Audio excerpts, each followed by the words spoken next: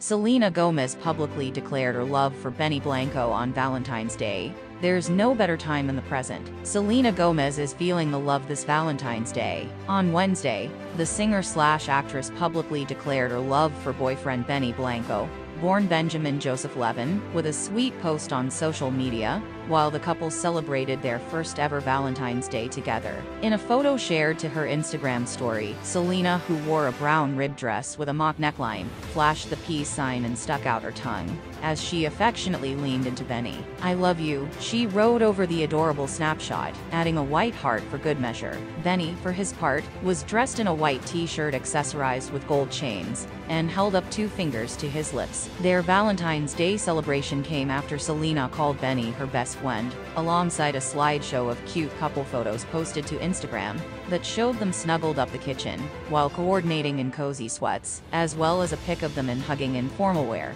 Back in December, Gomez announced that she had been quietly dating the music producer for 6 months, revealing that "he is my absolute everything in my heart, and the best thing that's ever happened to me." A source previously told Entertainment Tonight that Selena feels safe and secure with Benny. "Benny is a great communicator, is honest and open with Selena, and listens to her. He's respectful, isn't a player, and not in it for the attention or fame," the insider explained. "He doesn't care about any of that, and Selena sees that and really trusts him." Subscribe to our channel for daily celebrity updates.